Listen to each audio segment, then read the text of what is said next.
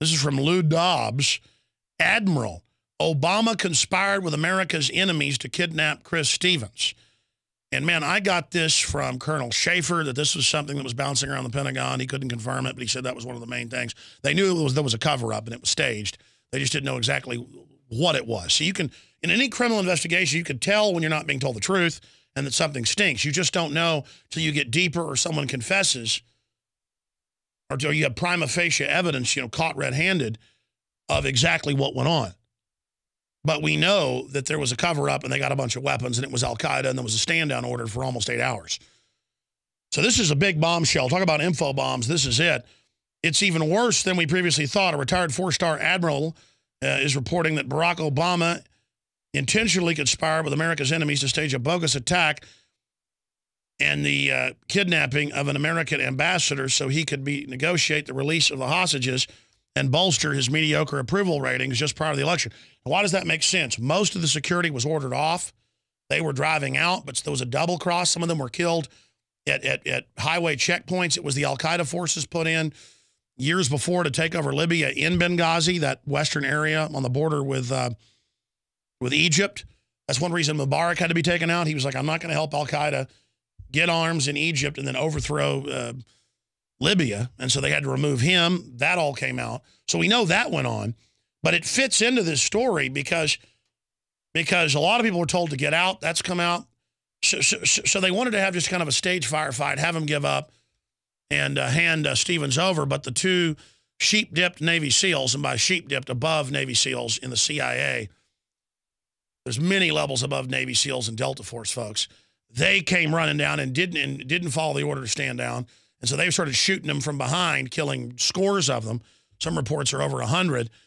And so the Arabs went completely wild, and the rest is history. You know what happened. They were going to use the kidnapping also as a cover to get into the 3 warehouses with all the missiles and then claim, oh, that's how they got them. So they have plausible deniability. Here's the Admiral talking about that, and I really think this theory is probably what happened. Here it is. This is a peculiar response on the part of the CIA.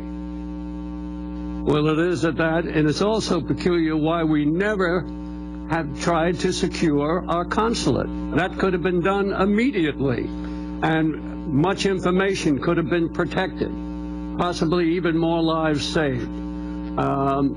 What's questionable is CIA's role and the Director of Naval Intelligence role in the bogus cover-up story of that this was a reaction to a spontaneous mob in a reaction to a video which nobody had seen. Former top admiral, 4-star admiral, that's as high as it gets, coming out on Lou Dobbs.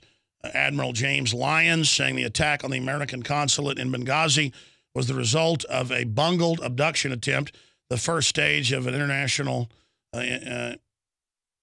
prisoner exchange that would have ensured the release of Omar Abdel Rahman, the blind sheik. But something went horribly wrong with the October surprise, although the Obama administration intentionally gutted secretly at the consulate prior to the staged kidnapping.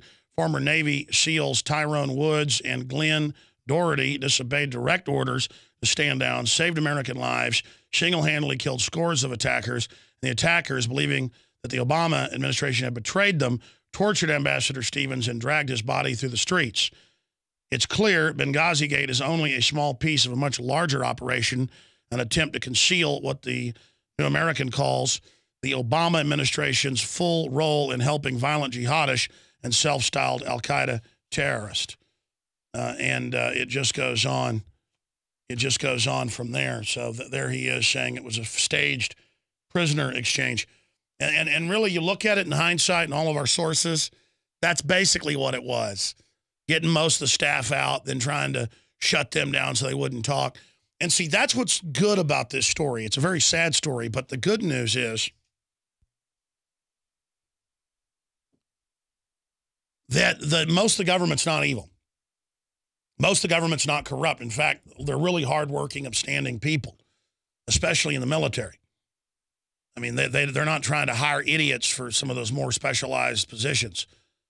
And it's small criminal networks operating from the top. This happens throughout history, or rogue groups throughout the structure. But as you get higher up, it gets easier who are doing this, and they're always getting their operations blown because other people who aren't criminals come out and speak out about it. They had destroyer captains come back and tell the San Diego Herald Tribune in 1964, when their rotation ended, when the ships came back 6 months later, it was in the paper. I've got a copy of it. I've shown it on air before. You can look it up. It was never a rumor that the Gulf of Tonkin, oh, there's a conspiracy theory the Gulf of Tonkin was staged to get us into the Vietnam War with the Gulf of Tonkin resolution. Well, no, it became a conspiracy theory and a rumor when those two captains and others went public, saying our ships were not attacked. This appeared to be a provocation to get us into the war.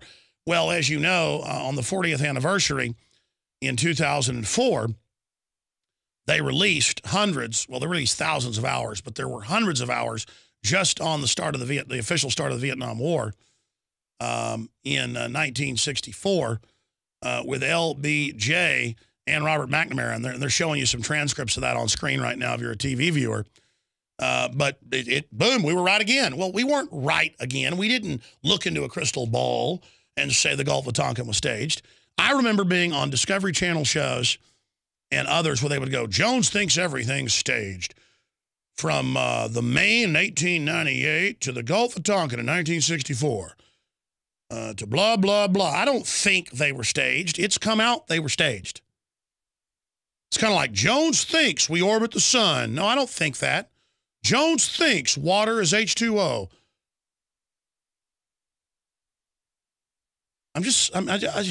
I'm not smart, ladies and gentlemen. I'm just informed on things that matter. What I am is instinctive. I instinctively don't like to be a slave. I instinctively take it personally. I instinctively get aggressive. I instinctively have defense mechanisms that activate in me when I see total tyranny taking over. I was a mainline libertarian Republican in 95 or so, and I got on air and I was given so much info by people that were more awake than me, and military people and folks that worked at the NSA and telecoms, and because nobody else was covering this stuff then. Didn't matter if I was a stuttering kid on the radio.